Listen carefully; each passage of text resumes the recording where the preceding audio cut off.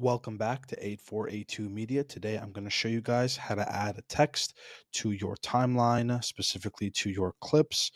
So let's get started. What you're going to want to do is go to your effects control panel right up top to the left where I'm pointing. We're going to click on that, and then we want to make sure we're on titles, and then we're going to click on text. We don't want to do text plus. I'll explain what we can do with text plus in a different video, but for now, just click on text, and then you're going to want to drag it over to the timeline and drop it.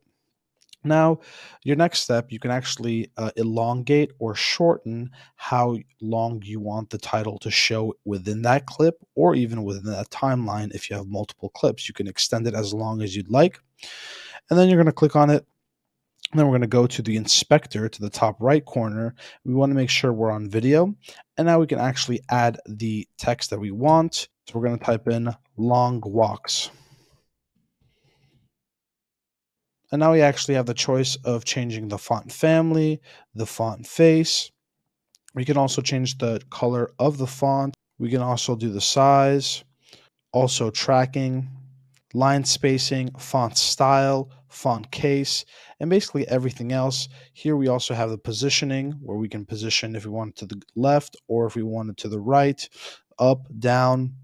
If we actually go a little bit lower, we can change the strokes, the blur, the opacity, and the background. If you guys do have any questions, please feel free to comment down below and have a great day. Thank you.